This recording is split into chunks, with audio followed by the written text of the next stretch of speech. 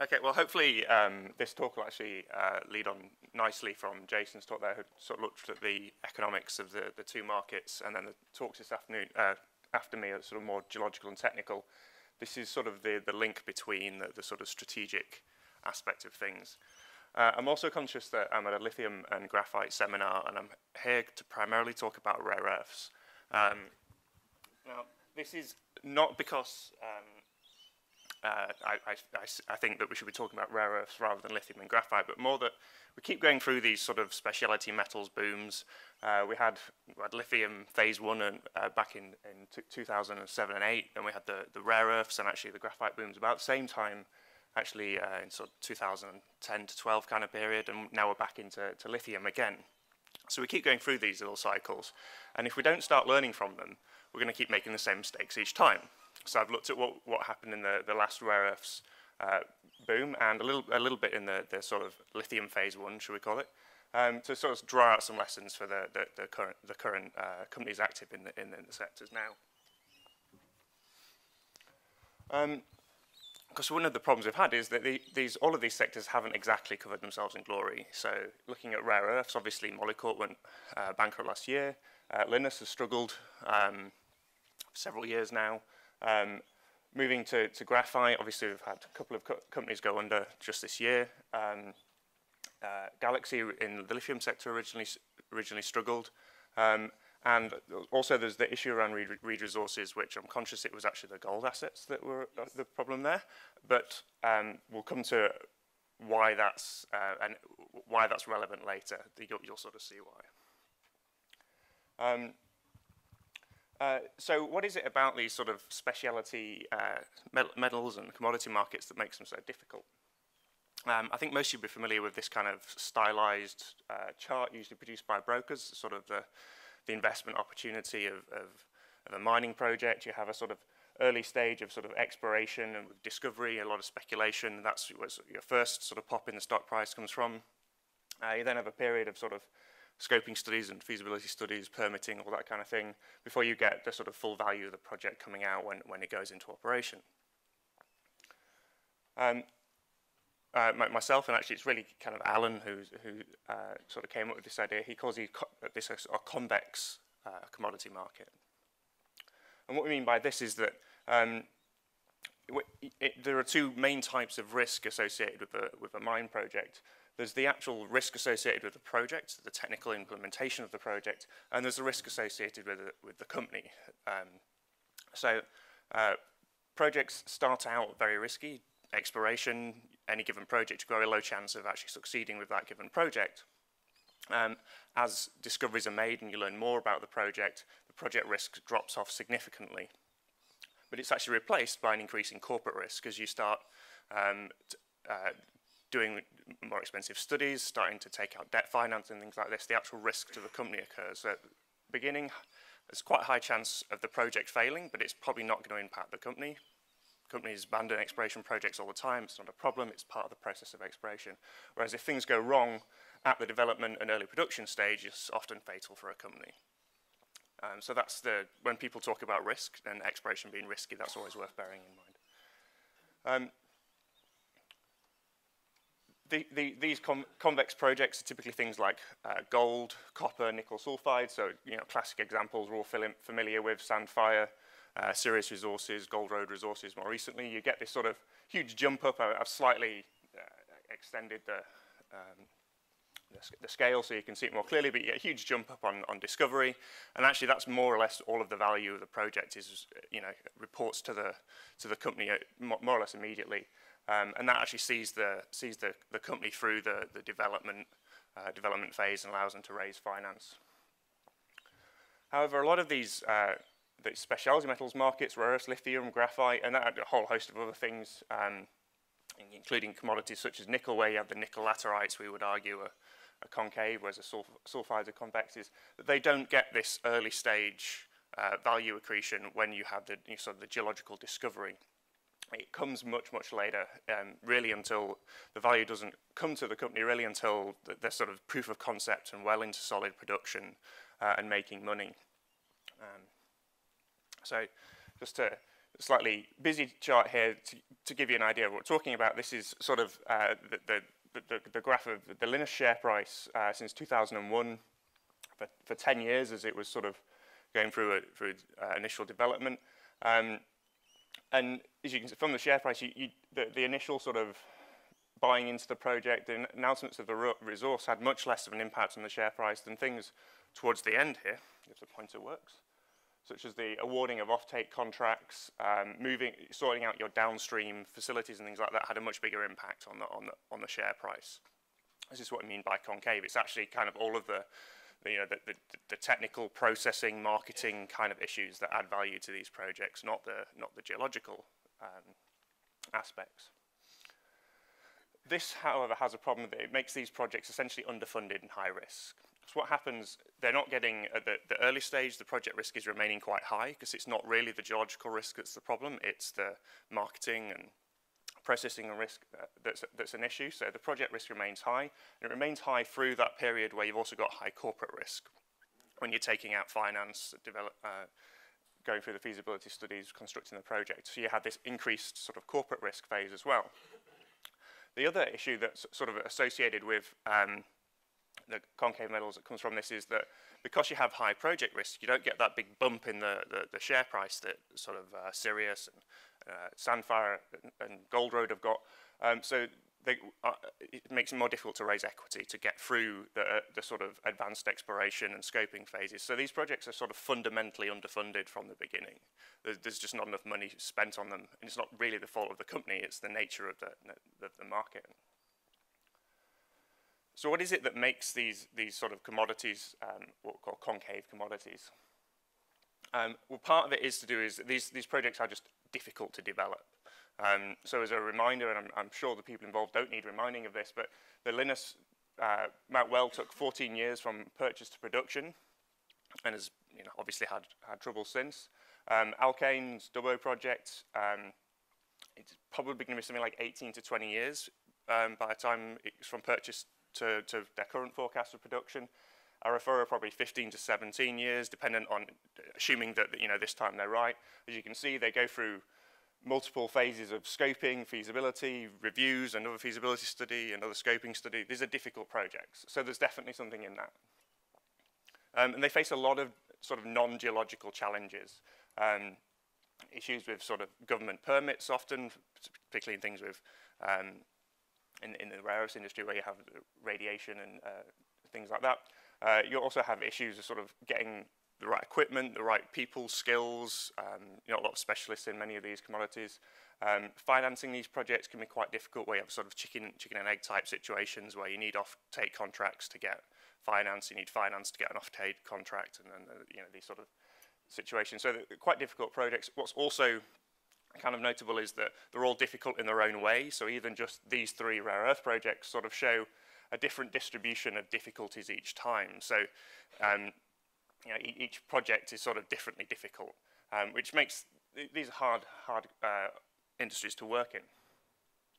Another issue, this is again the data for rare earths. It applies again to lithium. It applies to graphite. It applies to quite a large number, something like tantalum probably also as well. Quite a large number of the minor metals. Is that the actual value reporting to the miner is actually quite low compared to say something like gold, or essentially all of the value of the final bullion reports through to the miner. Copper, it's probably something about 85% of the value of a copper cathode comes back to the miner. The smelters and refiners don't actually get that big a share. Whereas in things like rare earths, graphite, lithium, dependent on the sort of current structure, the exact structure of the market, it's often nearer sort of 50 to 60%, with the various downstream phases attracting much more value, which is why a lot of these companies integrate operations. It is economically logical to do it. There are also some other issues that don't help with these markets that again sort of add to this sort of concaveness, this sort of reasons why investors don't attribute a lot of value at the early stages. One is that often these commodities are unknown to investors. Company presentations often involve 30 slides of explaining the market and 4 slides of what the project is. Again, it's actually the right approach, but it is a problem. high political risk jurisdictions for any commodity actually essentially do this to a project, which is that if you're in a difficult country, investors don't trust the country until essentially you're mining and making money, and they can see it being returned to you in value and dividends. And certainly you also have problems with inexperienced management and professionals, ourselves, who, in these minor industries often there's not many people who are experts on graphite or lithium brine projects or whatever, which makes it difficult to get consultants, get the appropriately experienced board and things like that together. So all these difficult challenges for concave metals. So you essentially end up with a sort of a twofold kind of problem with these concave metal projects. One is sort of maintaining sort of long-term funding over these very long development timeframes, and also actually executing really what is quite a challenging project usually. So we're now going to look at some sort of vague strategies for how you sort of deal with these two issues. So financing first. Probably one of the most common financing strategies is essentially surfing the wave, which is riding each of these little booms, raising some money, and keeping yourself going and slowly chipping away at the project. Essentially raising that money from the various fashionable commodities as they go through these different cycles helps move that corporate risk peak along. It gives a sort of a little cash buffer to the company, which allows it to sort of ride through that a little bit easier. Unfortunately, no wave lasts forever, so unless you're very adept at jumping from one commodity to another, and there are a couple of Canadian juniors who have some fantastic deposits that have managed to be sort of lithium, rare earths, and then uranium, and then something else, and they ride each time, which is fair enough. If you can do that, well done. But in general, you can't ride this away forever, so you need a longer term plan. The most common is probably the strategic investor, the mysterious strategic investor, usually from China or Korea, Japan, one of the Asian countries. Sometimes a European or American end user, but not often. Arguably, these are sort of in it for the long term, so to speak, looking for security of supply rather than sort of trying to profit. Again, there's a bit of a be careful what you wish for type aspect to strategic investors. They may be strategically investing in your commodity, but they're not necessarily in your project, in that they may have a long-term commitment to graphite or lithium, but they don't have a long-term commitment to your project. They just need a project to go, and often they don't need the projects to go. It's helping them with the negotiation as a sort of a game theory style, so with the negotiation of their existing contracts. They can point to threat of new supply to help negotiate down their new their current contracts. So there's never be someone else's free option is the sort of the rule in game theory. So again, these can be quite difficult to manage. Another the final common sort of financing strategy is essentially to sequence a convex project before a concave project. So to take something a bit more standard, a gold project, small copper project, nickel sulfide project, develop that, generate cash flow, or you don't even have to get to the cash flow stage. Use that to just increase the share price of the company, allow you to raise more equity, which you can then spend sort of more prudently and slowly over time on the more tricky concave project, which sort of takes that sort of love and needs that sort of tender love and care. One other issue that's always worth thinking about with sort of trying to raise money in this area as well is this really is a lot of these minor metals is really an area to avoid unnecessary country risk. So Linus, I guess I've used the example here, which is that when they went into Malaysia, there was a lot of legacy issues to do with Japanese rare earth facilities in the 1990s, and that became the overriding issue for Linus for 2 or 3 years in the project. So even though it was a very challenging project technically, it actually became even more challenging from a non-technical front. And I suppose the result of this in hindsight is that the 2 years of delays they got were right through the best rare earth prices. So that was a really sort of sickening loss to them in a way.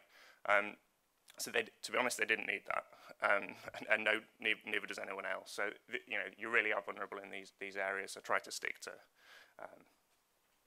more safer jurisdiction, shall we say. Moving on to sort of the actual execution of these projects and sort of the general strategic approach you can have to these different projects. What I guess you're trying to do is come up with a strategic approach to market entry that essentially turns a concave project into a convex project in the eyes of the investor. So it gives them reassurance that you know what you're doing, you have a really clear and well-guided idea of how you're getting into this market. So to go through various different ways this can be done. Probably the most obvious is a first mover type strategy, so to read the market before everyone else and get in there and get hold of the best projects first. The best projects obviously are more forgiving to developers and management and the various professionals involved in them. So hopefully that will see you through. The obvious disadvantage to this strategy is, firstly, if you're not the first mover, you can't do this. So you need some other strategies. But also, you kind of have a first mover disadvantage as well, which is that you have to do all of your R&D in-house. And so the first people to enter any given minor metal usually have to sort of help develop all the local assay labs to sort of focus on the right things, or essentially end up building the expertise in all the local geological consultants and getting the AIG to run seminars for you so everyone can learn about the industry. There's quite a lot of work sort of getting the whole industry up to speed to help you. So that's sort of the downside of that. There are plenty of examples of companies that do this. Obviously, in rare earths, Linus and Molycorp were probably the main sort of Western first movers. You'd probably argue that Talison is the example in the lithium sector. Maybe someone like Orcobra for the brines. Maybe Cerro Resources for the graphite going into the Balam project or something like that. So there's first mover strategy is reasonably common, but again, only open to some. The sort of closely linked to the first mover strategy is the fast follower, which is probably what most people in the room are. I don't mean that as a criticism. It's a perfectly viable strategy, and essentially it's a settler's strategy. If the first movers are the pioneers, the fast followers are essentially the settlers, and that can actually be better because you have the opportunity to learn from those that have gone before. Hopefully talks like this, you can actually sort of learn from them and sort of say, well, actually, we won't make those mistakes. We'll load things in this particular way. Generally, the idea is to acquire the sort of next best assets. The best ones are gone, but you can probably think more carefully about what sort of asset you might want that aligns with the sort of particular challenges of that industry or that country or the capabilities your company has, and be a little bit more focused and considered in your approach. Often things like metallurgy and processing and some of the other technical challenges are a little bit better understood by the industry. It's easier to get off-the-shelf solutions or to get a JORC report done quickly and things like that. But again, on the downside, obviously these projects tend not to be quite as good, so you have to be a little bit more capable yourself as a company.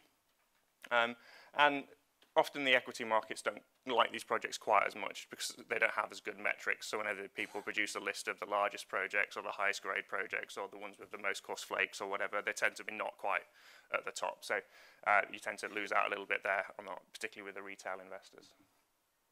Another strategy is essentially to be different. So this is your classic sort of differentiation strategy for those of you who sort of follow sort of Michael Porter type strategy. And here you're sort of targeting yourself towards some sort of underserved end market that's seen as particularly attractive. In rare earths, you have the sort of the heavy rare earths, you might be coarse graphite or battery grade lithium, or the sort of various different specific end uses. It tends to be a sort of integrated approach, mining sort of more marginal deposits, but sort of pulling out a particularly useful part of the ore, putting through a specific process and producing a specific end product that you feel that sort of adds more value than you would get from the project otherwise.